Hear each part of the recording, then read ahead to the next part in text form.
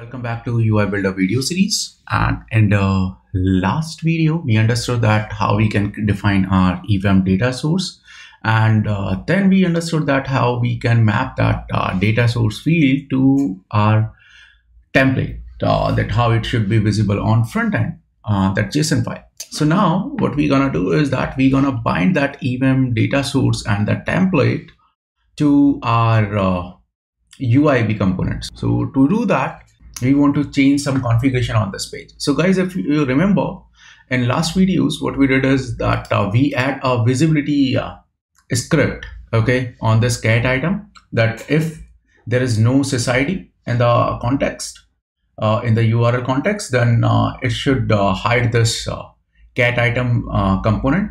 So let's add one more. So here I'll do is dataset.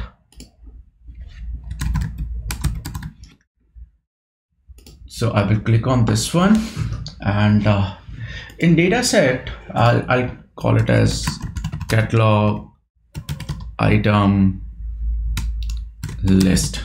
Okay, I'll save it. Again, in this visibility, I want to provide a script that is my api.context.props.sysID.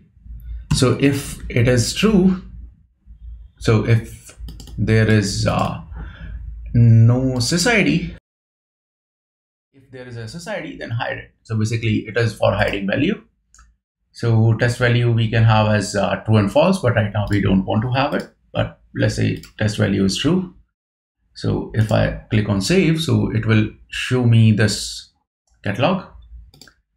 So I'll select it none. Now we will come on to this data one later on. So here what I want is show grid and toggle list. I'll show it what is the meaning of this one, but here I want to show it as a grid layout, and let's have it small. Let's have it medium. Let's change it to 5, and let's say if I don't have any kind of component here, no catalog items to display. Okay, that is, so I'll save it. Let's give it a quick styling. Let's add some margin from this box, that is, let's say top 20 px. Save it. So once we are done, I need to add a data source here. So I'll select EVAM data source, will add, and as soon as I click on EVAM definition, it will show me all the EVAM data source definition that we have created in our platform. I'll select my catalog item. If all our configurations are correct that we didn't pass, then you should see a composite data view, something like this. So here in under items, you see that we are getting template, we are getting our properties that we have, and we are also getting our click action. So that navigation click action. So before even doing that, one of the best practice that I follow, I always rename my data brokers. So what I'll do is that I'll say EVAM catalog item list, and here again EVAM catalog item list. I'll apply. I will save it. So most of the configurations are done. So what we need to do is we just need to map this EVAM data source, this data resource broker, back to our dataset data component. So here what I need to do is I click on database context dynamic binding screen, and here I'll say add data, and you see that I have this EVAM catalog item coming up. So I'll just come here till this point.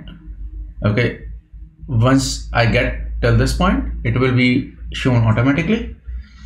So I will save it. So now all of our configurations are done. So I'll just click on open. So you see that if there is a sysID, then it will present me with that particular catalog which belongs to the sysID, that is external monitor. But what if I remove this? So let's remove it. And let's see. So you see that we got a pretty good catalog item list, and if I can change it to anyway. I don't have anything to filter right now, and I have a pagination here as well, so it is moving me here and there. Though I can make one more column here, but that's fine. So to remove this display and all this stuff, what I can do is that I can say hide filter, hide pagination, and save it. I'll again refresh.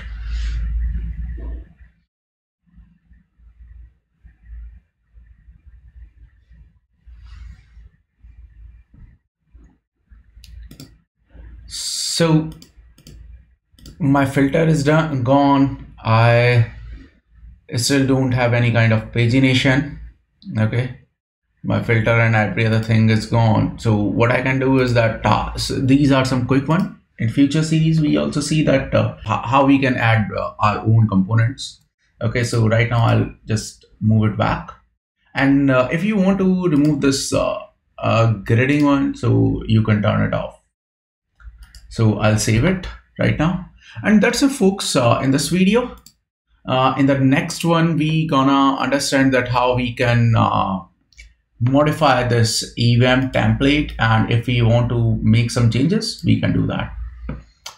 So till next time, thank you.